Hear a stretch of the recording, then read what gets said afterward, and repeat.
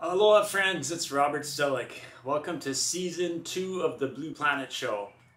On this show, I interview wing foil enthusiasts, athletes, designers, thought leaders, and go into great detail on technique, equipment, but also try to find out a little bit more about the person, what inspires them, and how they live their best life.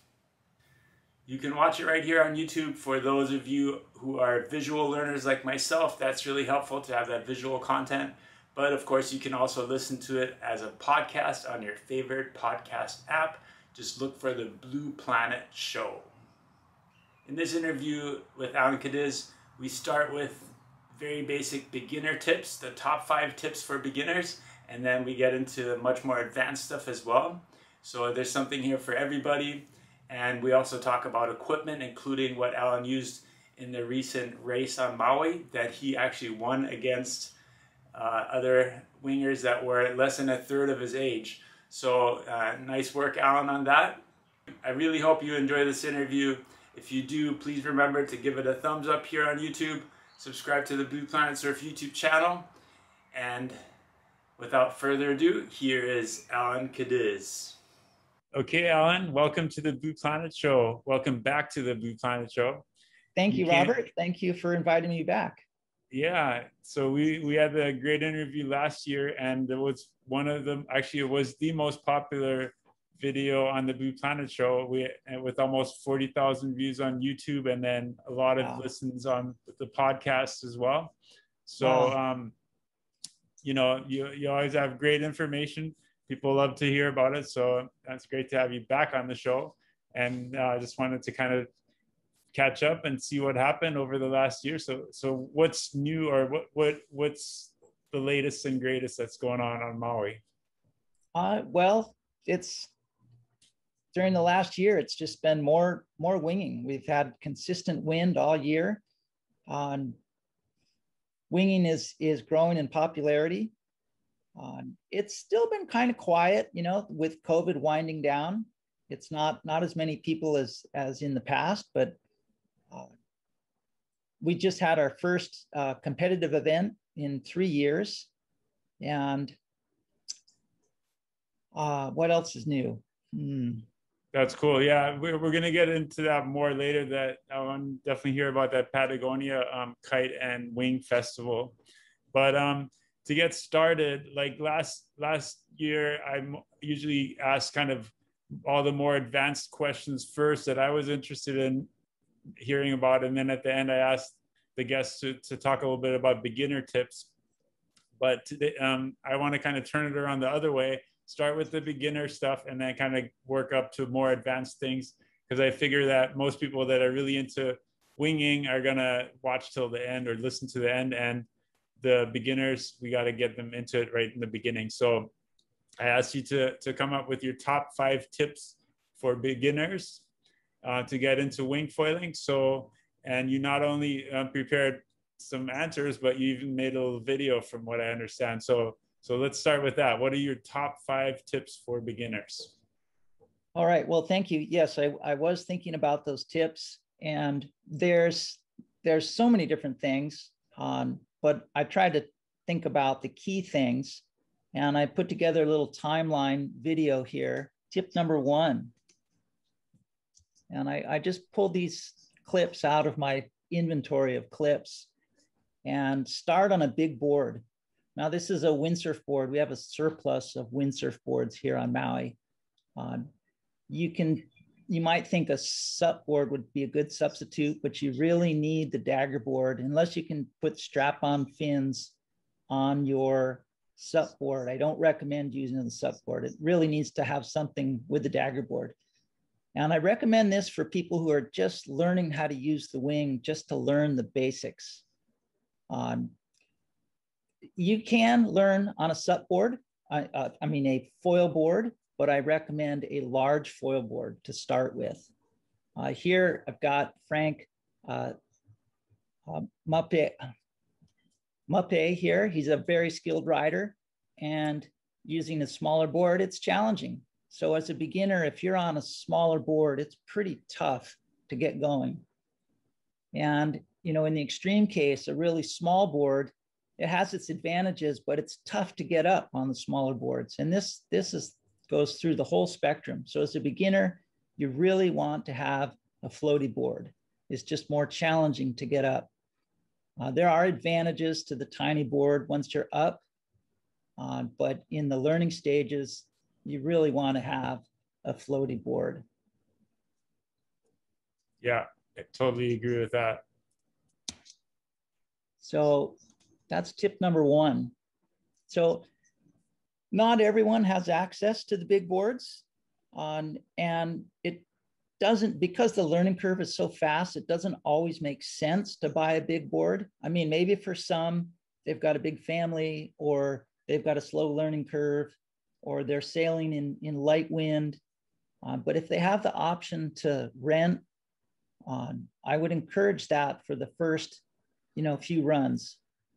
A mistake that a lot of people make is they'll run out and buy the board that they think they're going to end up on, maybe a 80 liter board.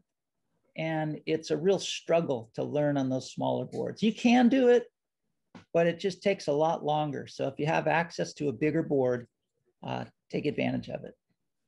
Yeah, very good. And then I just wanted to mention too, if for people that have an old stand-up board or something, a big floaty stand-up board, there is a kind of a stick-on center fin dagger board available from Slingshot, I believe, that you can basically glue onto the bottom of your board and kind of make, if your board doesn't have a dagger board, and that makes a big difference because it keeps the board from just going downwind. If you only have the fins on the tail, the board is going to turn downwind, and it's going to be very hard to stay crosswind.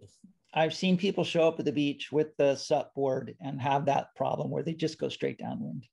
Right. So yeah, that's basically, I guess, tip number one before you try to learn the wing handling with a regular board that doesn't have a foil on it, basically, right? Yes. And if you don't have access to that, you can, learn on a foil board, but really get your hands on the biggest foil board you can get. Yeah. And I don't know if this is another tip you had too, but also practice as much as you can on the beach before you get on the water, right? The wing handling, a lot of it you can practice on the beach before you're in the water.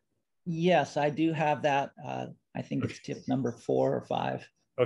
Okay. So tip number 2, you want to learn how to steer the board and turn around very close to the beach. Specifically, learn to turn around before you get out there. So this is my daughter. She has an interesting technique. She'll kneel down at the end of her run, do the turn on her knees so she doesn't fall in, and then stand back up. But the point is that you're turning around close to the beach. And when I say close, I mean 20 feet out. Get on the board and turn the board around 180 degrees to come back in. You don't want to get 100 yards offshore and realize you can't turn around. Now I can keep going, or we can discuss that idea. Yeah, I think that's a really good tip. I guess I know I've heard of people like they were so excited about getting up on foil and being able to go that they just kept going as long as they could before they fell in. But then when they got way outside, like in Hawaii Kai, for example, you realize, oh, I don't know how to go the other way, So and Hawaii Kai is slightly offshore, if I remember. Yeah, it's almost offshore. So maybe that's a tip in itself. You want to go in a place where it's side shore. If it's offshore wind, make sure you're sailing with a partner to keep an eye on you. Yeah. And then also it's a good idea to just, if you have a place where you can just go downwind and maybe park a car at the other end and don't have to worry about staying upwind in the beginning. Yes. Well, this next clip is all about staying upwind. Okay. And this is something that when I'm teaching my students, I try to focus on getting them to go upwind for a number of reasons. And the biggest reason is that you're not downwind. You don't have to walk back up or find transportation. You spend your time sailing back and forth instead of walking back up. So this next clip here is a little bit longer. It's actually a section of a video that I call Maximum Performance. This is the tip for beginners on turning the board upwind. And this is one of my edited videos. So I'll go ahead and play the whole thing. It's about 2 or 3 minutes, and then we can stop and talk about it. Okay, great.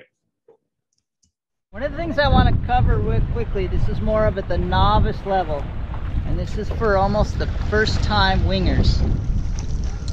It's really easy to go downwind and end up downwind very quickly. What I want you to try and do is turn the board into the wind. This does two things. One is it gets you going upwind so you're not losing as much ground, and it slows the board. The strut is like a windsock or a weather vane. It wants to point the wing into the wind. You can use this constant to leverage the board upwind or downwind by pointing the clue towards the back or front of the board, respectively. So we call the back of the strut the clue, or back end of the wing. And if I point that wing, if I point it downwind, it's going to point the board downwind. So I want to point the strut behind me, or in this case, to my left.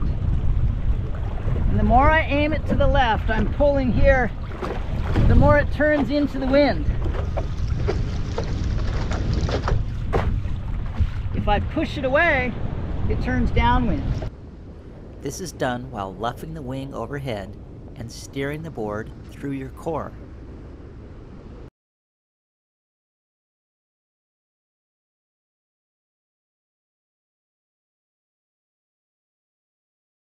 If you come from a windsurfing background, you'll recognize this is similar to windsurfing in that if you drag the clue towards the tail of the board will turn upwind. When you twist the wing towards the tail of the board, the wing wants to return to pointing into the wind, and as it does, it torques your body and board upwind. However, if you sheet in while pulling the clue back, the sheeting will overpower the steering, effectively canceling the wing's torque to turn the board upwind. I'll say it again, oversheeting cancels the upwind effort. Move your hands forward or sheet out as you twist the clue towards the back of the board.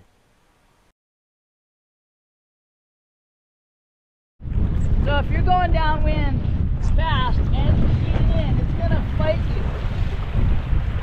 You need to sheet it out, turn it upwind, and then start. Simply stated, luff the wing as you twist the wing to torque the board upwind. I actually really like how you explained with the weather vane, and that, you know, if you pull it kind of the strut wants to point straight downwind, and then if you manipulate that, that'll give you a steering momentum. So I've never really heard it explained that way, but it like intuitively we know how it works, but it's hard to explain it to someone who doesn't understand that concept. So I think that's a really good way to explain it. Thank you. I've been trying all different ideas. You know, one way to think of the strut as a rudder or a guide, and you're aiming that guide to torque the board on a bunch of different ways to show it. And even now I look at this and I'm like, oh, you know, I might do that a little bit differently next time, or try to explain it differently, which is, I try to attack the idea from a different angle and try different ways. And teaching this to my students early on, I couldn't understand why they were going downwind and what was causing it to go downwind. And even myself, I couldn't understand what was the technique to get it to turn upwind until I started, well, trying to solve the problems at night, going to bed at night thinking, why were they having trouble? Why can't they do that? Mm-hmm. So yeah, I've been trying to capture it on video. Nice. Yeah. Okay. I think we're ready for the next tip. And okay, the next tip is more or less where you're standing on the board. So foot placement on the board. Let's start with being off foil. So when you're slogging out to the wind line, your front foot should be slightly on the windward side and your back foot on the, more or less on the stringer, as opposed to being this orientation. This is going to actually set you up to point further downwind. Or that is, it's harder to go upwind in this position than this position. Now the next thing to determine is where to stand on the board regarding the board's flotation.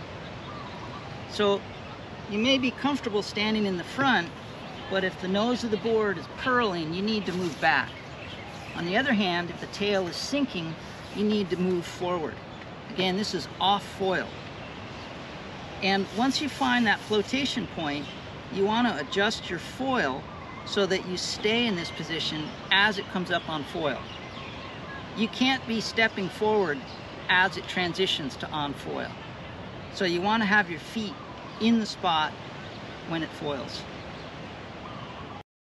Okay, so one thing that I've done in the past with some of my boards is I've marked on the board some lines just as a reference point.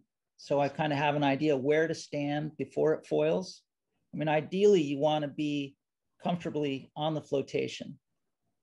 But when it foils, you want to make sure that your foil is matched with that flotation point. And having marks on the board just give you a better idea where to place your feet. Yeah, exactly. And if the board is designed well and your foil's in the right place, basically where you stand to float in the center of flotation, it should also be more or less where you want to stand once the board lifts up, right? Yes, yes, but you know, you can put the foil too far forward in the track or too far back, or if you have a foil with a lot of lift in it, you may have to adjust that. But yeah, so. And then another good point you had in a different video with the was being centered over the center line of the board too, like, because you might be able to fly on when the board's on the water. If you're not exactly in the center, it's fine, but once the board lifts up and you're on foil, you have to be centered exactly over the foil, like yes, over the center line of the board. And that's the next clip here, staying centered. Okay. I do have I mean, in this shot here, you think more of front and back, where you're pressing the nose down and you're kicking it up. But there's also the side to side. So that's this next clip here. Okay, let's get into that. We'll just play that whole thing. Okay.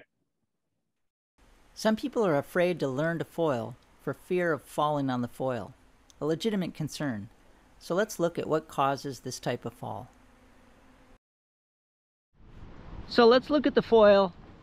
It generates lift. The front wing is lifting up, the back wing, the stabilizer is pushing down, but together there's force up through the mast, lifting the board. Now it's important that you trim your weight fore and aft. If it's too far in the front, you're going to stick to the water. If it's too far in the back, you're going to overfoil. So you're constantly trimming the weight fore and aft. But it's also equally important to keep your center of mass directly over the foil. So the foil is lifting up, gravity is pushing you down. And if they're equal, you stay centered over the board. But often, as a sailor, you have another force that the sail is pulling you laterally. So you need to compensate by leaning back against that pull. And when the board is flat on the water, you have the stability of the ocean, so you can put lateral push on the side of the board. But as soon as it comes up on foil, you don't have that stability, and any sideways push is going to cause it to, in this case, flip away, and you fall towards the foil on your bum. And here's a couple examples.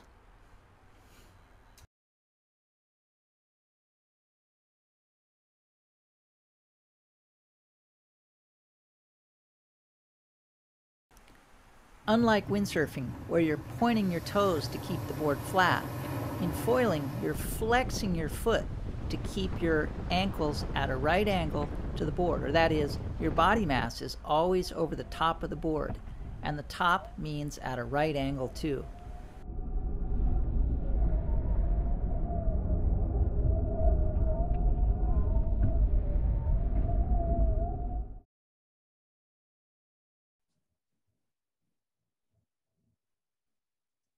I have this drone footage which really shows it, centered right over the top of the board. Even though he's hiked out, he's on. And then here, if you draw a line from the mast up through his center of mass, you can really see it here. Mm-hmm.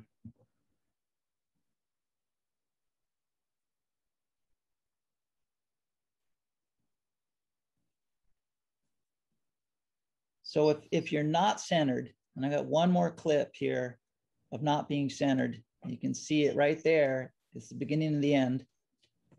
Yeah, that's a really good point. And I always like to tell people to, before they try to wing and foil together, maybe just try to learn how to control the foil first. Like, I guess even going behind a boat though is sometimes you got the pull from the rope, so you can kind of lean against the rope.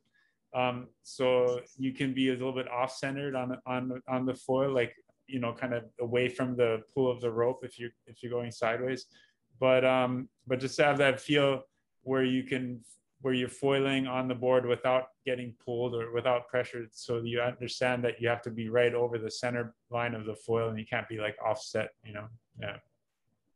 Yeah. Trying to isolate just the foil skills. I mean, the E-foil is one way, but the E-foil is different. The board is pretty heavy, so it's not as responsive as a regular foil board. Certainly the prone surfers that come to wing foiling, they have this skill already. Going behind a boat is good, but I have seen people that have learned behind a boat, and when they're out on the wing board, they're leaning back against the wing, trying to wheelie the board. And I'm like, no, you can't leverage the board like that with the wing, the way you can with the rope. But any foil time that you can get before you get on a wing is good. Okay. Yeah. Agreed. So the next clip here is about wing handling, and that is, we talked about it earlier about practicing on the beach. And here's just a few things you can practice on the beach. Simple stuff like flipping the wing over.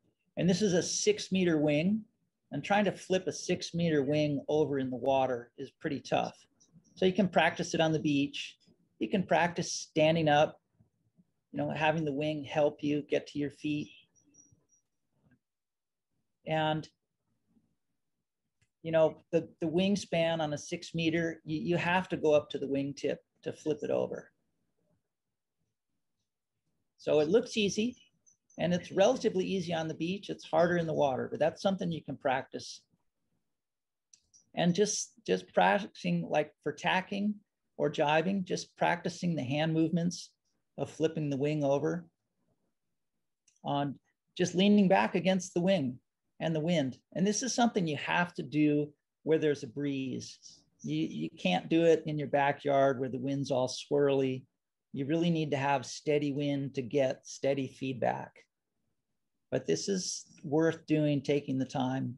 And there's, in most of my instructional videos, I've got some kind of beach homework where you practice on the beach, whether it's the Heineken jibe or tacking or whatever. Yeah, no, that's really good advice, I think. And a lot of times the beginners too if you don't have a wing, like a kiting or windsurfing or sailing background, just beginners have a hard time understanding exactly where the wind is coming from and how to angle your wing in relation to the wind, and which way you want to go in and out, what direction can you go and what directions you can't. You can't go straight into the wind, obviously, and things like that. That's things people don't understand at first, I think, or don't think about really. So just learning that. And then also I like to get people to just keep the wingtip kind of get the wingtip low to the sand, but without touching it, you know, like controlling the height of the wing. Yes. On the beach, you know. And that's something that I mean, I've got videos on that, and all the clips here, this is just a fraction of the stuff that I have. And there's so much more on, there's so many more tips. And these I wouldn't call these the top 5 tips. These are just 5 tips in general. And I also, you know, the sport's still relatively young, and we may look back in a few years and think, oh, we were teaching that progression where it's so much better to teach this progression. You know, there's still so much we're learning about the sport. Yeah, there's definitely the idea of sheeting and steering the wing. I've taken a couple stabs at explaining that. And in one video, I have one video up there already but I have another video where I'm trying to explain it more clearly to sailors or non-sailors. And just the idea of sheeting in and out to catch the wind and spill it, that's relatively easy. But when you throw in the steering of the wing up and down in front of you, like you said, having the wingtip right on the sand and taking it above your head and separating those two skills, it's a challenge to get people to understand that. I mean, it's really simple once you get it, but it's sometimes difficult to. Yeah, you have to grasp that concept first. And yeah, and I like to, like, even the more advanced maneuvers and, like, you know, all the different tacks and things like that on your Patreon channel. You have like really detailed videos breaking it down step by step into really easy to follow steps that very detailed. And, you know, so I highly recommend that. Your instructional videos are great, you know. Thank you. And I think, you know, those beginner tips are great, not just for the beginners, but also for more advanced guys, because you're going to have to help other people that are learning and just understanding how to explain things, like how to steer the board up into the wind. I mean, those are kind of things, if you have a good way to explain it and to make it easy to understand, that'll help a lot, you know? Yes. So, yeah, it's good stuff. Yeah, my following on Patreon has grown almost to 700 at the moment, or just over 700 at the moment. And the range of skills on, you know, there's beginners on there that are just trying to get up for the first time. And then there's advanced sailors that are asking for jumping and more advanced stuff. This recent video, the one you're looking at, gliding on foil, that's more for entry level. Gliding is a skill that, you know, you take for granted. It's really easy to do once you know how to do it. But I had a number of students recently that I could see they were relying on the wing for support, and they didn't have the feel for gliding. So. Yeah. So, okay. So yeah, I just wanted to, I'm just screen sharing this now, your Patreon channel, and yeah, it's 747 patrons. That's great. And congratulations on that. So thank you. It's actually, I mean, I guess if you get enough people supporting you, then it's actually, you can actually make a living being a virtual instructor, basically, right? Just making the instructional videos and teaching it. Yeah, I mean, so that seems like a really good business model for you, yeah. Well, I kind of fell into it, you know, with COVID when they shut down all the restaurants and airplanes and they closed the beach parks. That's when I started doing this, and someone suggested I do a premium online video here on Patreon. And so I've been doing that for the last almost 2 years now. I think there's 22 or 24 videos, instructional videos, ranging from the first time holding the wing to more advanced stuff like 360s and Heineken jibes and that kind of stuff. You know, Heineken jibes and the 360s, that's probably the top 10% of wingers out there. I think the majority of wingers are working on basic stuff like this jibe here. That's George, one of our local sailors. This is Cane to Wild, demonstrating how to glide on a swell. So this is a clip from the wave video. So there's all different skill levels here, and I've tried to address all of them. Yeah, I like kind of how you explain how to, like, I guess that's a challenging thing at first for people that are used to just always having the wing powered up and kind of leaning against the wing, that to transition into not using the wing and just gliding on the foil without using the wind power, right? So Yes. So that's what you're kind of explaining it, and just doing it kind of real step by step, slowly, kind of getting used to just using the energy from the foil without having the wing pull you along. Yes. And if you come from a prone foiling background, you already know how to do that. It's automatic. Right. But for the prone foilers, I've got tips on how to use the wing. So yeah, that makes sense. And I think this is a really important skill for jibing, because basically when you're going into the jibe, you have to depower the wing and just surf a turn on, or, you know, do a turn on the foil without using the wind power, basically, right? Yes, that was the idea of it. Right. So that angle right there, that's I got this new camera mount. Well, actually, it's not new, but I had to modify it for that board. Yeah, I just wanted to ask you about the different handles. So, you know, on the duotone wings, do you have the rigid handles, and then you have some that have like the longer boom handle, like this one, and then the new D-Lab unit that you were using has two separate handles. Yes, talk a little bit about the handles and yeah, the advantages and disadvantages of having rigid handles and two handles versus one long handle and so on. Well, coming from a windsurf background, I've always liked the boom. And in fact, the first wings that my neighbor Ken was making all had booms. So we started with boom. I don't know if you remember the first Echoes. They had a boom. And the nice thing about the boom is it's infinite hand placement. You can put your hands anywhere along the boom. When you're flipping the wing over your head, it's really easy to feel where the boom is. You don't have to look where the handles are. You shouldn't be looking, even if you have handles. And the boom is so much more rigid than the webbing handles. So in fact, most manufacturers now are switching to some kind of rigid handle. The handles, I've gotten used to the handles, but initially when I went from the boom to the handles, I was grabbing in between the handles and missing and falling in.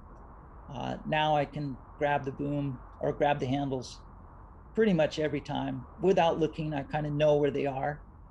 Some of the bigger wings, the handles are a little further apart, so I've got to remember to reach further back.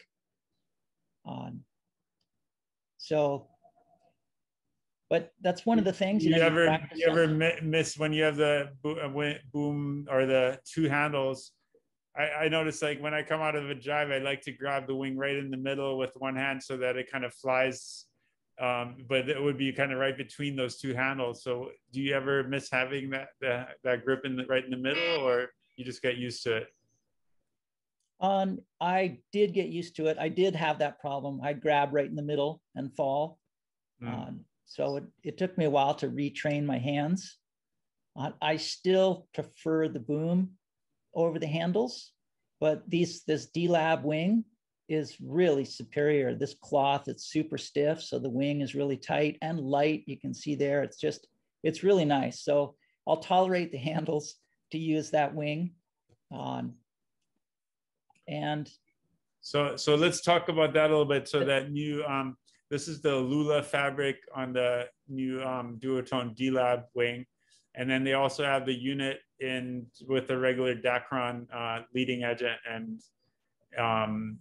and strut. So yes. Can you talk a little bit about the difference between the two? And I know that there's a big difference in price. So I just wondering what you think the difference between the two, and if it's worth it for the average user to spend more to get that. Well, the wings are virtually the same shape. slash design, just different cloth. So the yellow cloth, the Alula cloth, makes it really stiff and light. So if you're into performance, the Alula's the way to go. I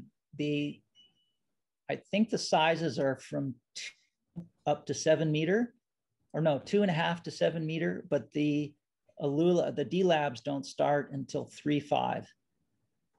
But you're really gonna appreciate the Alula cloth in the bigger sizes. You know, 5, 6, 7 meter, that's in the light wind where you want that lightness and stiffness.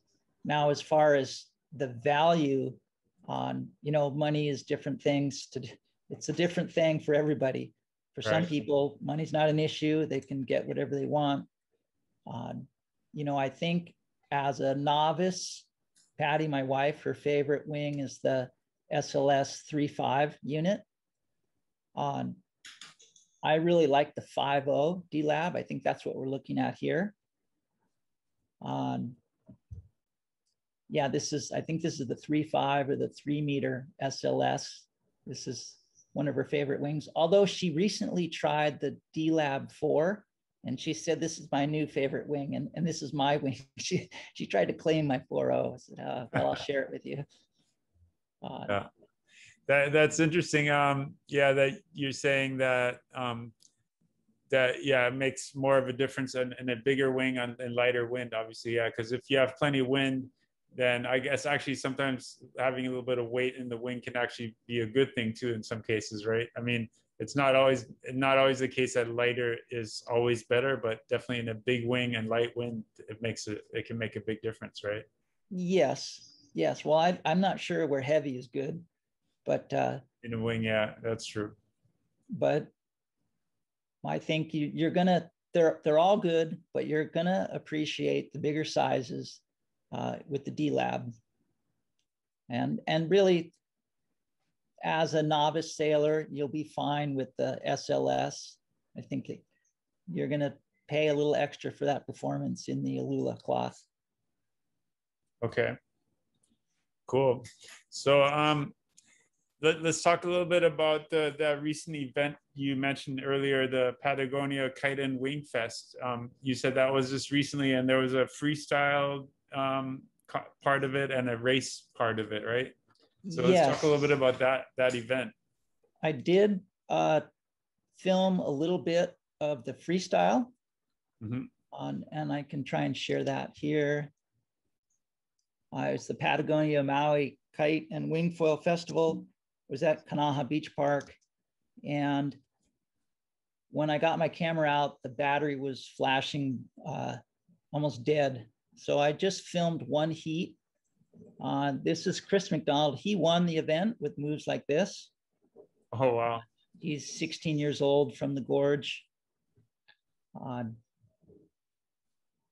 Here's Kai Lenny. He dropped in and he was doing moves. I'm not sure how he finished up. I think he made it to the final.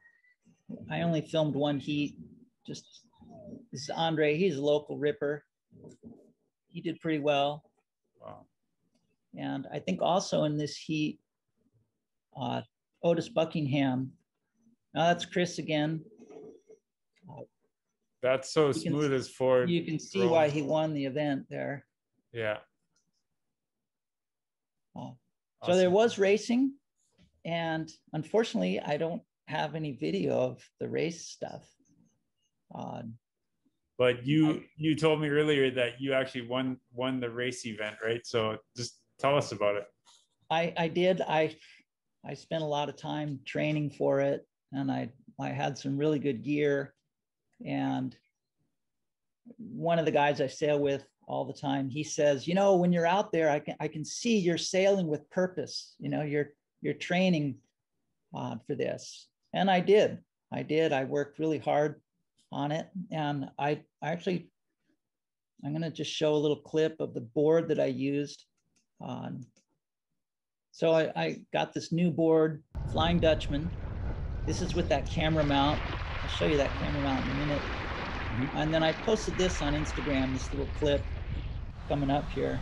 So this Flying Dutchman is different from my previous board in that it's a little narrower. Mark made it a little narrower so I wouldn't drag the rail while I was going to windward. What are the dimensions? Sorry? Oh, what are the dimensions of the board? It's 4'11" by 21 inches wide, and it's about 60 liters. 22 wide, 60 liters. No, okay. 21 wide. Oh, 21. Wide. 21. Okay. Pretty narrow, yeah. 4'11". Lines in the board so that when I do touch down, there's more of a planing surface. The rail's not digging in. And on the back, there's no tail rocker, no tail kick, just a sharp edge. And this really helps to release the board from the water. Now it's also matched with a mic slab. And I wasn't sure about the Tuttle box, but after trying it in this board, it's super solid. It's like all one piece. No moving parts, there's no play whatsoever. It's just really tight. And then my result in the racing, I actually won the racing event. Excellent. Yeah, thank you. Congratulations. And you're probably not the youngest one in there, yeah? By far. In fact, you could probably fit a whole generation in between me and the next place. Yeah. When I went to the registration up in Paia, it was at mandatory. I went up there and I got in line, and everyone in front of me was a teenager. And I thought, oh man, what am I doing here? I mean, the older guys were in their 20s. Wow. Yeah. So like 1/3 your age, yeah.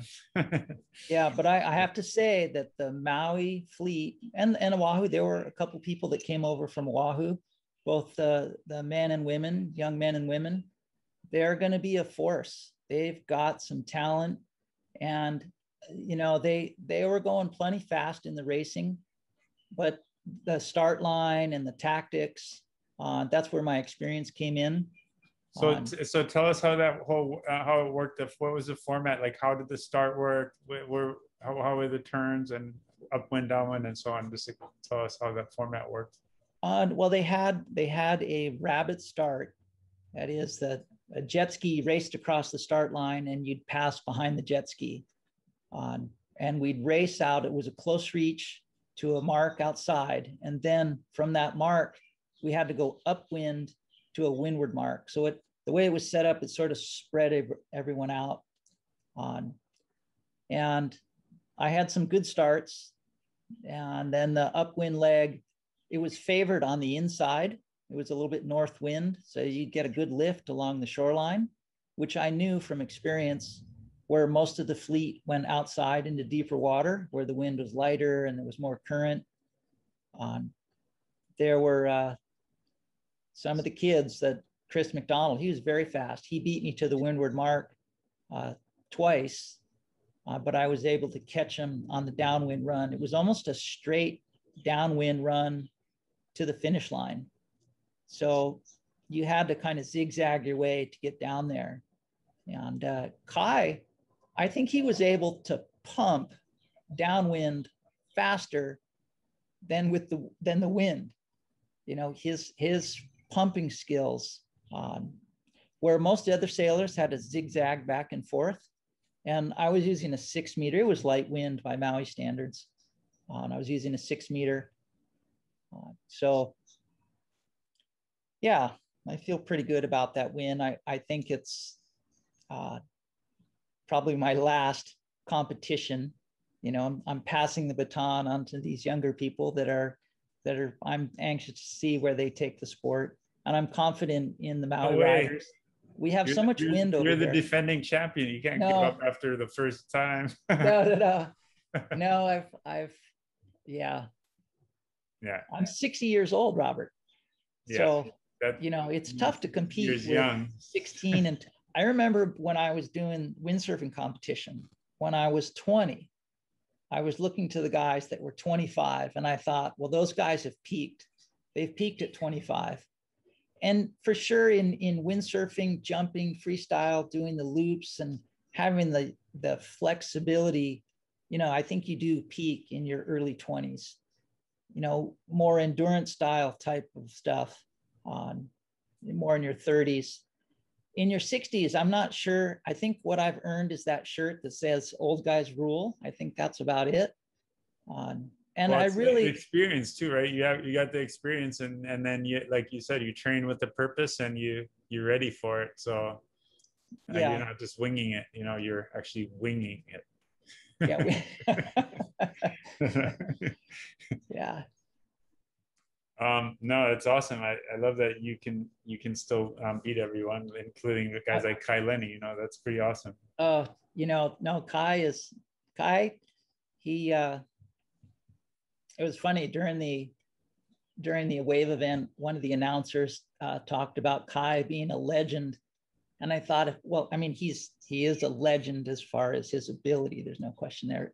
But when I think of legend as in old, if he's a legend, what does that make me? I guess I'm a fossil, you know? Yeah.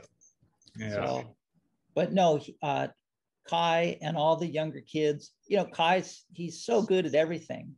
And he hasn't really put effort into wing racing. And I think if he spends just, you know, a very short period of time, he'll be on the top of his game. I mean, it seems like whatever he tries at, he succeeds. But there's a lot of other young talent on Maui that is really good. And we have the Maui advantage in that we have wind almost every day. You can wing. And with the waves, Kane DeWild is doing some turns in the waves that are really impressive. And he's just getting started. So it's going to be really exciting to watch as this younger generation leads the way. Right. Yeah. I'm stepping aside. So, and then I guess something I was going to ask you too, like you generally 2 foot straps in the front and then no foot strap in the back, which means basically you're not really you can't really use that setup to jump or not jump very high anyways, right? Or correct. Do you just avoid jumping usually, or do you actually do jumps with that setup? I do not do jumps. And early on, I made a pledge to myself that I would not take the sport to the air. I had a back injury surfing, a compressed vertebrae, a wedge vertebrae. Mm-hmm. And my physical therapist says I can't afford another fall. So I don't trust myself. You know, I'm looking at these guys doing the jumps. You know, I've studied Chris McDonald's, you know, flips, and I'm like, I could do that. I know I could do that, but no, I know better. So I'm the back. There's no back foot strap because I do move my foot around a lot, and it does keep me from jumping. I was just noticing in this picture the leash. I have it attached to the foot strap. Because when I have it attached to the back of the board, it would flip and get in the way of the camera. Okay. So I want to show you my camera. You need one of those retracting leashes that, like, I should send you one of those. But I noticed, like, actually, why don't you keep that up for a little bit? I wanted to talk about the equipment a little bit. Yeah, I noticed you have the leash plug mounted on the tail of the board. I guess, is that so it's kind of more out of the way of your feet, or less drag, or what's the idea behind that? Mounting it back there. Sorry, here. Mark Rappahorse at Flying Dutchman suggested I put it back there. And it seems like a good spot. I noticed I do have a prone foil board that I use for surfing. And the mount is, I don't know if you can see my mouse here, but the mount is right there. And I found as a regular foot surfer, as I stand up, my foot would always drag over the leash and I'd end up standing on the leash cord. Yeah. Now I'm not planning on doing any prone foiling with this board, but it made sense. There was one other rider that had the same setup, and he felt that the leash was dragging in the water. So I mean, I think for racing, especially, to have a leash dragging in the water just totally doesn't make sense. Yeah. So anyway, but okay. So yeah, the two front straps also, that way the back foot, if you just had one center strap, you tend to kind of have both feet a little bit off to one rail, right? So being able to offset your back foot more towards the opposite rail helps with keeping your weight centered too, right? And yes, that's one of the reasons why you don't use a back foot strap too, I'm sure, right? Yes, because I would stand on it. And I also found too that sometimes when I would do a tack, as I switched my feet, I found myself stepping on the far side of the board to keep it from rolling over, from scissoring. Right. So, and the other reason is I was using a back strap for a while, and I fell and kind of tweaked my ankle. Didn't injure myself, but tweaked it enough that I thought, I'm taking that strap off. Mm-hmm. And then, I mean, it also helps sometimes moving your back foot forward or backward, depending on how fast you're going or trying to get up in light wind and things like that, right? Yes. You can now shift your weight a little bit. On this board, I don't have the foot straps. Doesn't show the foot straps here. Nice. But the foot straps I have, they're longer foot straps. They're not the standard 8-inch. They're about 12 or 14 inches. And I placed the inserts further apart so that I could slide my foot forward in when I was going real fast to compensate for the additional lift by the foil, and then move it back when I was going to windward. So I really like the ability to be able to move my foot fore and aft, still in the strap. Mm-hmm. And I've taken some other videos. I've got a lot of different camera mounts. And in fact, let me pull up one of those camera mounts here. Okay, but yeah, actually, I did want to ask you about the foil as well. So I noticed you had a few shots of the foil there too. But yeah, so don't turn off the screen sharing yet. Okay. But yeah. On go ahead. This particular clip here,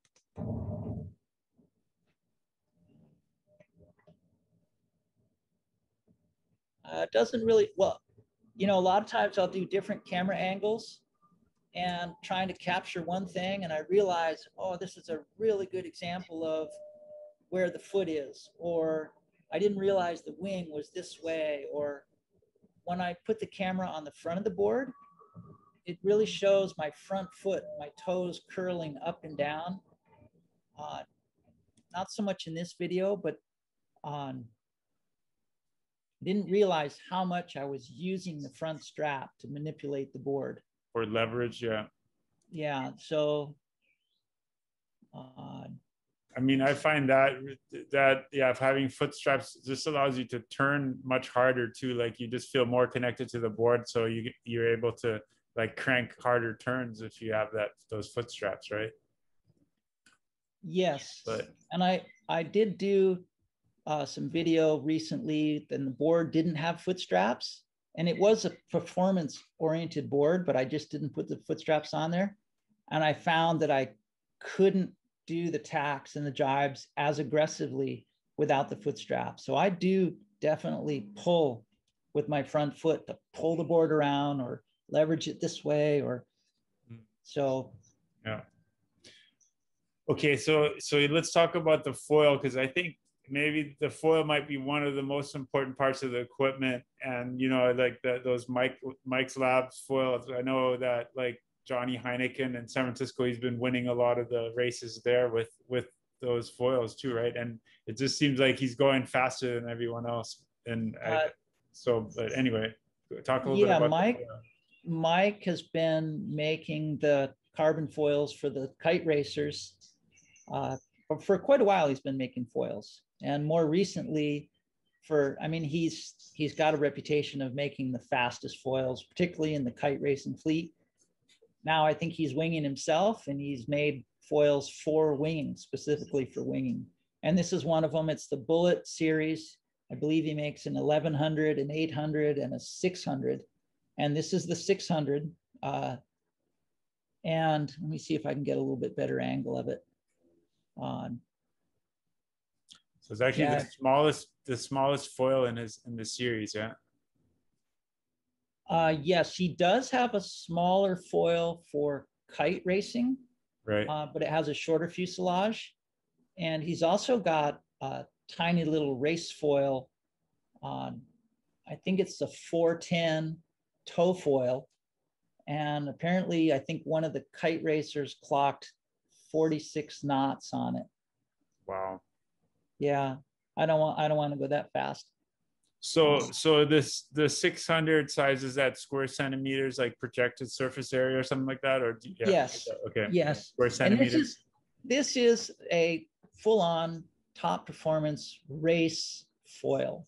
It's not something that the average person is going to use. It's very sharp edges on it. It's pointy, and it's delicate. You bump the bottom, and you don't want to scratch it. Not just because it's expensive, but because the performance of it. Mm. I use the Go foils, and they're tough. They're tough. I'd scrape the bottom all the time coming in, hitting a rock right in the sand. So I just wanted to describe it a little bit for those listening to the podcast. So it looks like it has a really thin front wing, pretty flat with like a little curved, the tip slightly curved down or straightened out, basically with the little dihedral maybe. And yes. Like everything's full carbon, looks like sanded finish. And then it looks like it has a really long mast too. What is that, like 100 centimeters, something like that? Or how long is that mast? This one is a 96. Okay. They make a 102 and I believe an 80 something. I tried the 102 and I could see the advantage of using it on a coast run where you're blistering downwind in tall chop. You want to be able to clear the wave tops, but still keep your foil underwater. And going to windward, I could really lean over, but going just a little bit longer, there was a little tiny bit of wobble in it compared to the 96. And it with the Tuttle box, it just is really tight. So I think this is the right length mast for me. It is a little bit long for low tide at Kanaha. Well, low tide is off limits. Medium tide is okay. You kind of know, you learn where the spots are, where you can go and where you can't. But the medium size is perfect for me. And the leading edge, fuselage, and trailing edge is all one piece, which I think is one reason why it's so stiff and so tight. So the only place it comes apart is like right at the joint between the mast and the fuselage, and then this is all one piece construction. All one piece construction. So there's two parts. There's the mast and the rest of it. And you can adjust the pitch in the stabilizer. He has a system that's pretty clever. You put a spacer. I used a little nylon washer, and you put that spacer in there, and then as you screw the 3 bolts down tight to the mast, it flexes the fuselage just ever so little bit, and that changes the pitch in the back wing. The stabilizer. Oh, interesting. So a bigger spacer flexes it more and gives it less pitch, where no stabilizer is more pitch. Interesting. I mean, no spacer. So to get a setup like that, like how did you have to like special order it? How long does it take, and about how much does it cost if somebody wanted to order one? On it, when I originally placed my order, it was a 12-week wait, and they took my order with no deposit. They said when it was ready, they would send for the check, and I told them that I was planning on racing in this event, and if I could get it, a week beforehand, that'd be great. And well, they expedited it. They got it out to me early enough that I could train on it. And but I believe it's a 12-week waiting list. But I also know that you can wait longer. It was about $3,500 for the whole setup. That is the foil. I believe that included shipping. And at this point, I'm putting it away until I do more testing with Ken and racing with Ken. Trying to keep up with Ken Winter is pretty tough. He also has a Mike's Lab 800. And that's really why I got this 600, was so that I could keep up with him trying to test the wings. And of course, it's a great race wing. But when I'm free riding and teaching, I'm using the Go foils. So you guess obviously you don't want to scrape over the reef with it on low tide or whatever, right? So no, like you said, it's fragile and you don't want to scratch it and ruin the performance. So makes sense. But would you say that was one of your secret ingredients to winning the race part of it? Yes, for sure. The foil, but also the board. I actually had some great wings too, the D-Labs. And so actually, like something I wanted to mention too, like for the board, like because it's such a thin profile, and I'm assuming that it has a pretty high takeoff speed. Like you can't, like some of the big thick foils, you can pop up at pretty low speeds, but this one looks like it would take a little bit higher speeds to pop up on foil, right? You know, surprisingly, it pops right up. Now, some of it's my experience, but it was lighter wind during the regatta, and there are a couple times during the weekend that I had to pump pretty hard, flapping the wing and pumping the board to get up. But the majority of the time, it's basically sheet in and go. Okay. A combination of the foil. There's so little drag, it reaches takeoff speed very quickly, and that's the Tuttle box. And what about the stall speed? Like, do you ever have a problem like stalling the foil, or not really? Not really. That last video that I posted on gliding on foil, pretty much everything you see, I'm riding this foil. Okay. And it has a very nice glide to it. Okay.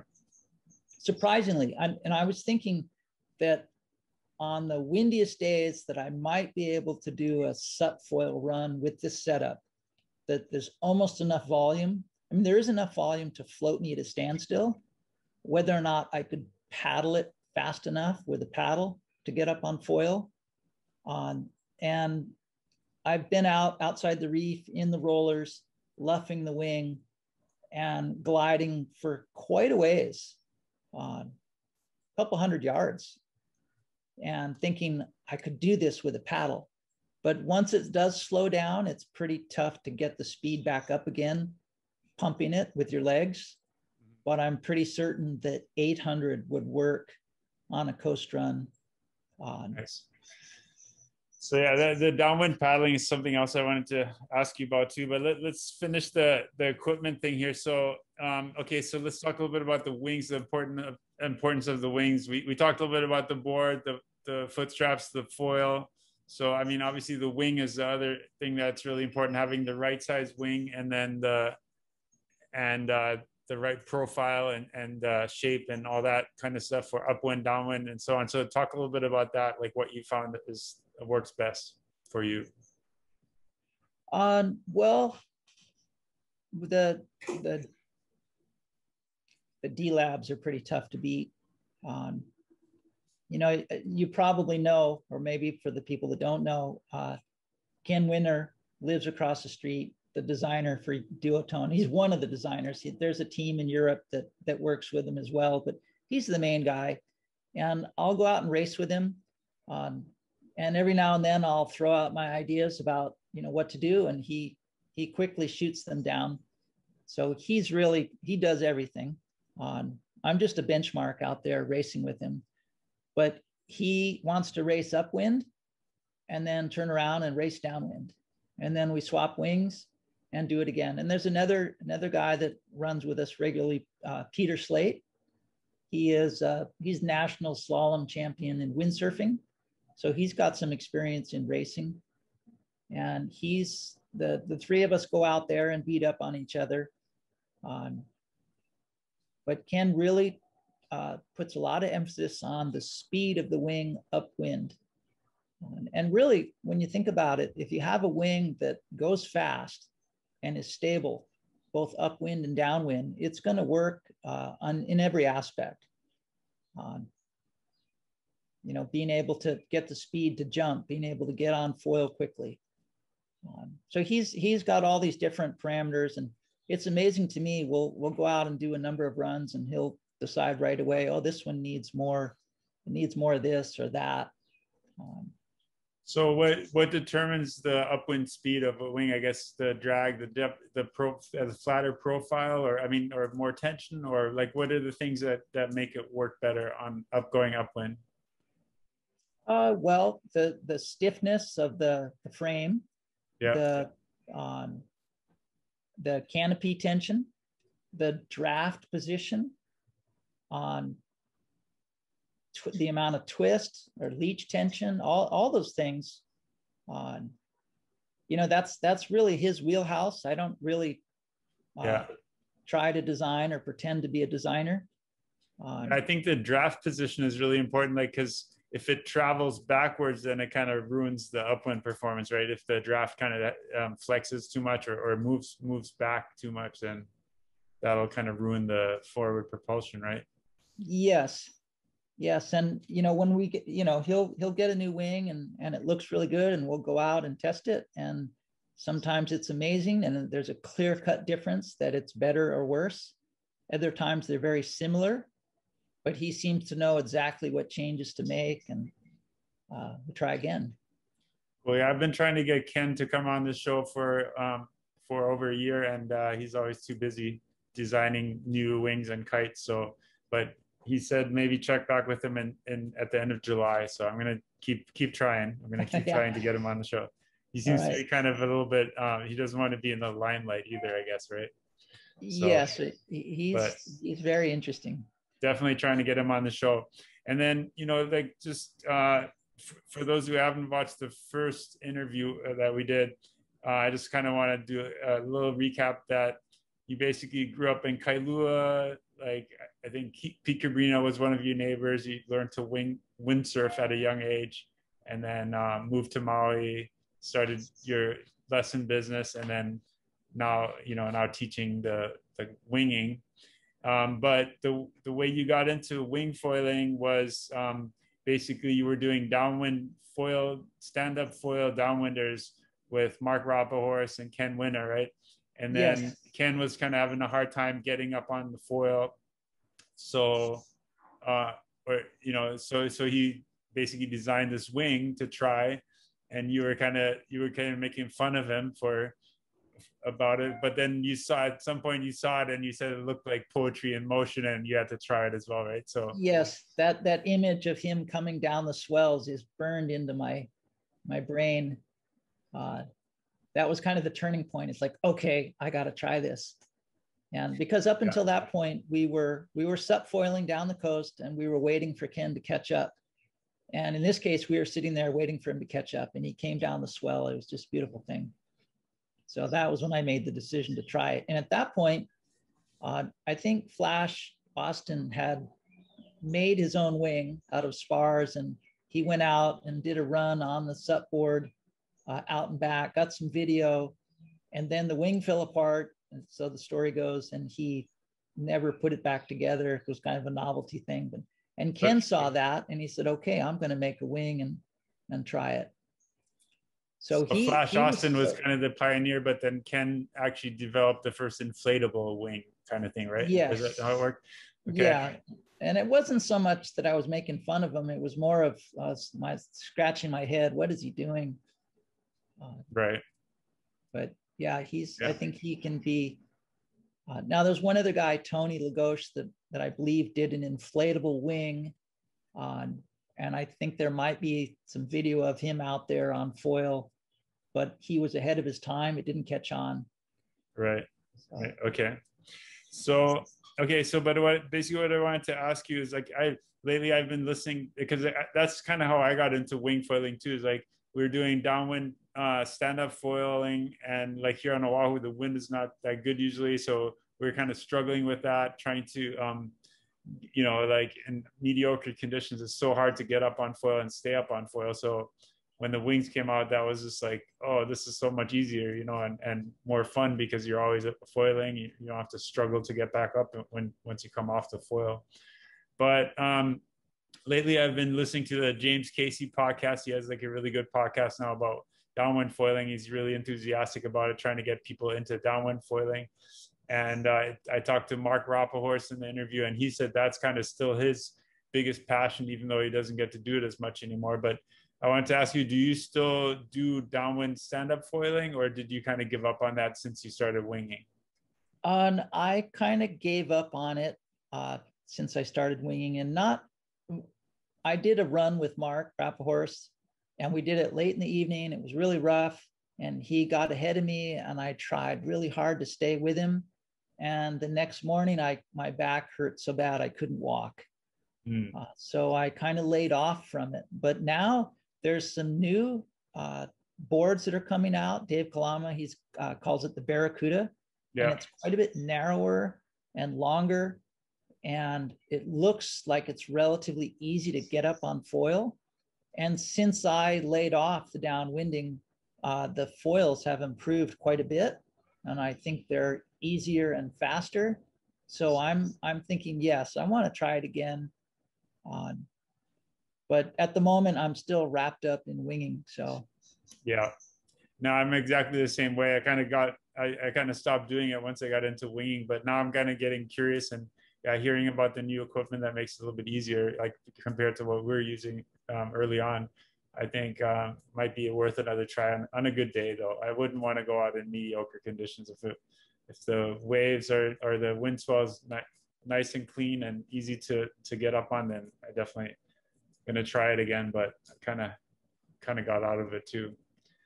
But yeah, okay. So just a few more things. It's been, oh gosh, it's almost 2 hours already. But I did want to ask you, you know, like in one of your videos, you mentioned rotator cuff pain that you had like in your shoulders, and that's why you kind of like to practice the movements before you do it on the water to avoid hurting yourself and so on, which I think makes a lot of sense. And I can relate to that too. I had some rotator cuff issues, mostly from stand-up paddling, like, you know, doing like the Molokai race and training a lot and stuff like that, kind of inflamed my shoulder. So I had to do, I was actually had really bad pain for like 2 years, and I had to do physical therapy and stuff like that. And I found some good exercise that worked really well. So whenever I kind of have a flare up, I do more of those exercises, and that really helps. But yeah, I just kind of wanted to hear your side of it, like what kind of pain you have and how you deal with it and what you do and so on. Well, fortunately, my shoulders have healed up, and I don't have the shoulder pain that I was having. I was just using Advil and ice, and that, it would tend to bother me at night in my sleep. So icing it and Advil. And then once I was stronger, I did some, simple exercises with dumbbells, these, and that seemed to help. Lightweight dumbbells. So fortunately, I have not had any trouble lately, but winging is something that it might restrict people that have shoulder problems, that it might be a problem to do that. But the new wings are so much lighter and stiffer. They don't muscle you around like the older ones. So maybe that's an improvement. Yeah, but yeah, I think it's definitely a good idea to practice the movements on the beach first, just to make sure that you don't get yanked around by the wind, like no unexpected motion or throwing you back, like pulling the shoulder backwards or whatever, trying to lift up the wing. Those are the things that bother my shoulder. And I found there's a little exercise I do on the beach where I bring the wing up overhead and then back down, up overhead, and even behind me and back down. And I found that has really improved my tacks. Just doing that little warm up on the beach. When I go out in the water, I feel more confident doing the tacks. Yeah, and I think too, like I was watching on your Patreon channel that one about tacking 201, I think you called it, but just like when you bring your wing over your head, just to kind of give the clue a little push, so it kind of ticks over and lands in the right place to accelerate out of the tack. That's a super important thing to learn how to do before you try to do those tacks, especially on your heel side, right? Yeah. Yeah. Yeah. But also, just regarding aging well and staying healthy and so on, like, do you have any good tips? I mean, I'm almost 55 now, so I'm not that far behind you. And I find, as I get older, like, it's easy, obviously get injured easier. Nutrition is super important. Like, so do you have any kind of tips or things you do that help you avoid inflammation, or like nutrition, anything like that? On, you know, I try to stay hydrated. I do every now and then, maybe once or twice a month, I'll take Advil or Motrin, if I've had a long day. But I think just staying active. I started water sports when I was 12 years old, and I told my wife that I'd been practicing for this sport since I was 12. And really, my whole life, I've been fortunate enough to spend in and around the water, surfing, windsurfing, sailing, kite surfing, paddling. I did the Molokai to Oahu a number of times with a teammate, then sup foiling, and now wing foiling. And I probably put in 4 days a week wing foiling. I'm fortunate here on Maui that we have wind virtually every day, and you can go just about anytime you want. But just getting out on the water and staying active. And I'm a little older, so I am cautious to avoid things that I might get injured, like jumping. And I try not to overdo it on my sessions, an hour or two. I use a harness so I can stay out longer. And with the harness, I'm not putting the load on my shoulders going to windward. But yeah, just trying to stay active. I'm wing foiling has kept me young. It's gotten me back in the water. I was over windsurfing. I was over kite surfing. On the prone paddling, or the sup paddling, was hurting my lower back. That motion was just grinding my spine. And but wing foiling, it's other than the initial stages of climbing on the board, falling off, climbing on the board. Once you get past that point, there's very little pressure in your hands. And because the foil is above the chop, or the board is above the chop, it's like powder snow. So there's not a whole lot of pressure. And there's people out there that say, oh, you don't need a harness, there's no pressure. And that's true unless you're racing Ken Winter upwind. You need that power to drive upwind. But it's just really forgiving, easy on the body. And I hope that, I know I have a number of patrons and students that are over 70 that are foiling, and being 60, they're an inspiration to me that I think I can keep doing this for another 10 years, barring any injuries. I think it's, I agree. Really good thing. Yeah. Keeps you young. Yeah, it's like a fountain of youth, and it's great to see so many different age groups doing it too. And like you said, the learning curve is a little bit can be a little bit dangerous, like especially for older people. You have to be real careful not to injure yourself in the beginning, I think. But once you kind of get it down, it's really like you said, very low impact and not really that hard on your body, right? So it's something I think I can keep doing for quite a while, I'm hoping. Yeah. Good. Excellent. Well, anything else you wanted to talk about? Let me see here. So many, actually, we never, can you show us your new camera mount? I did want to get back around to that. So you have this camera mount that mounts kind of on your plate, the plate underneath the plate mount of the foil. And then it kind of sticks out behind the back of the board. So I made this plate. actually I had a local machine shop welded up in town on, and this plate sandwiches between the foil and the board on the track mounts. Yeah. With the Tuttle box, I had to cut this groove to get it to fit the Tuttle. That's so cool. And so it hangs off the back of the board. And then at the other end, I have a GoPro mount on it with a little floaty just in case it comes off. And I also have the GoPro floaty on there. So if I lose the camera, and I've lost a few, that's one mount.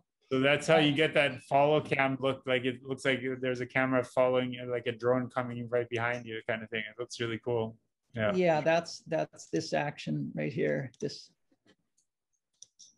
clip here on, and I can aim the camera up to get the hand work. I can mount it taller on, so it's been good. And you said you tried the GoPro Max, like the GoPro Max 360. That's the one I've been using a lot. That's like the it has like a 360 lens, but then it takes a lot of work to edit it afterwards, right? So yes. And you said you don't really like using this one that much, so you use just a regular GoPro 8 or 9, you said?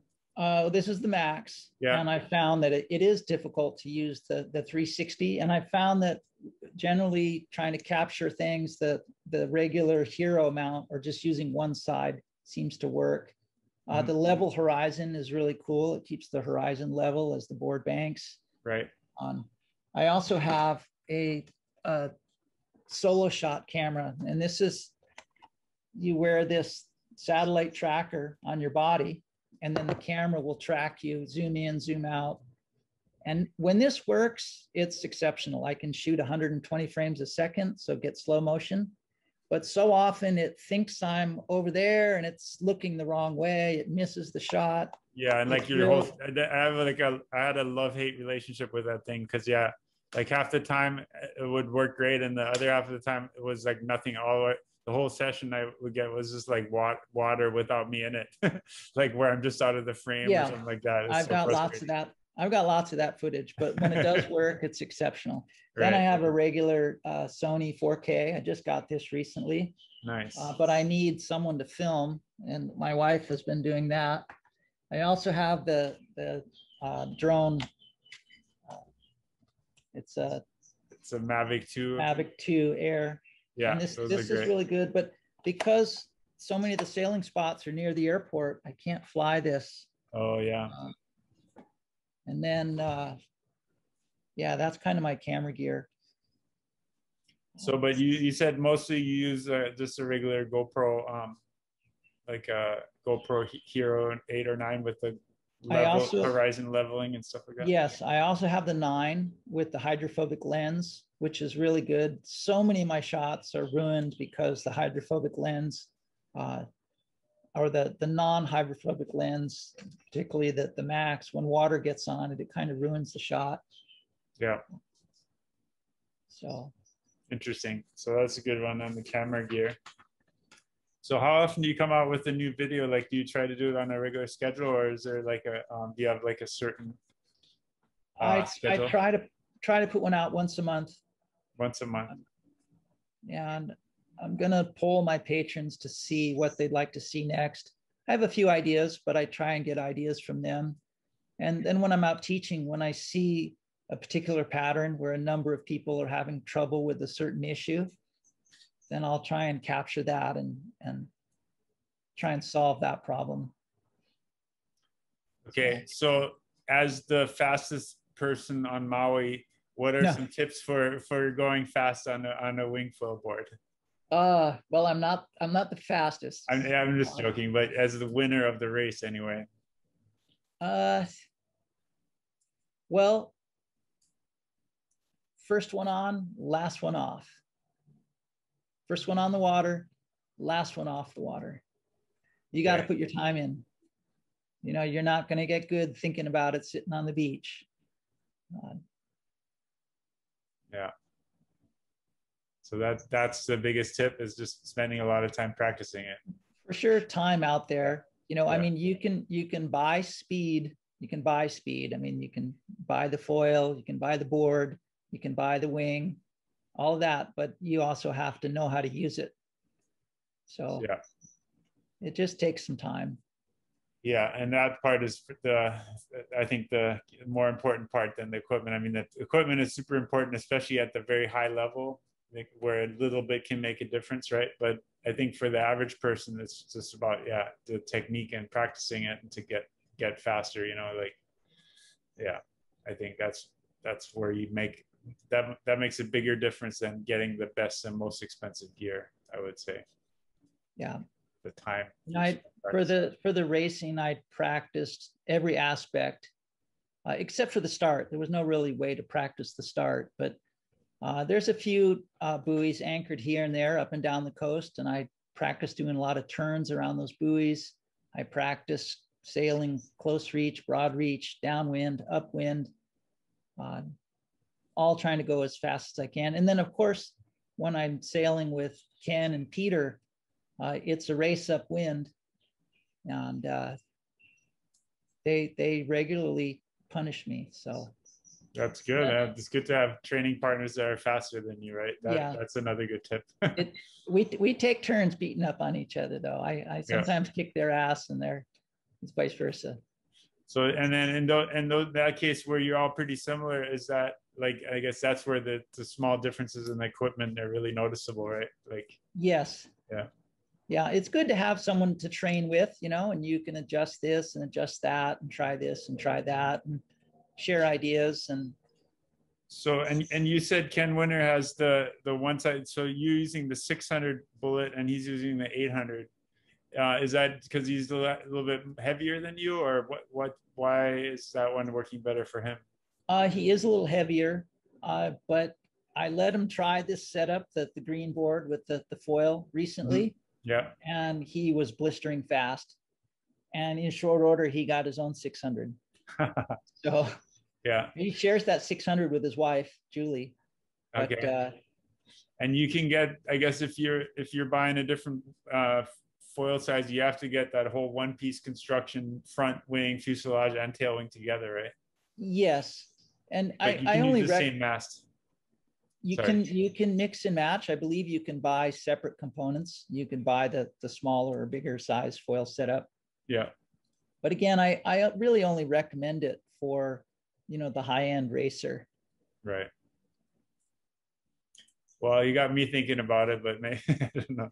I mean, mostly I'm into doing more like freestyle and going out in the waves and all that. Like, cause yeah, the racing can be such an arms race, you know, like, you know, next year someone else is going to come out with something a little bit faster and everybody buys that and stuff like that. And if you don't have it, then you don't really have a chance to win, right? So it's frustrating. That's what slalom racing was like too. Yes, I have a garage full of bones. Yeah, but it's definitely fun if you come out on top, right? It's definitely a good feeling. Yeah, but at this point I'm passing the baton. Right. I'm going to watch from now on. I highly encourage you to defend your title next year, but I'll it probably sounds like you already made your decision, but I'll probably be out there, but I'm not going to put any pressure on myself. Yeah, it seems like after the Molokai race, I always tell myself I'm not going to do that again. It's like so masochistic, but then the next year I'm like, okay, I guess I'm going to start training again. I mean, it's kind of a love-hate thing too.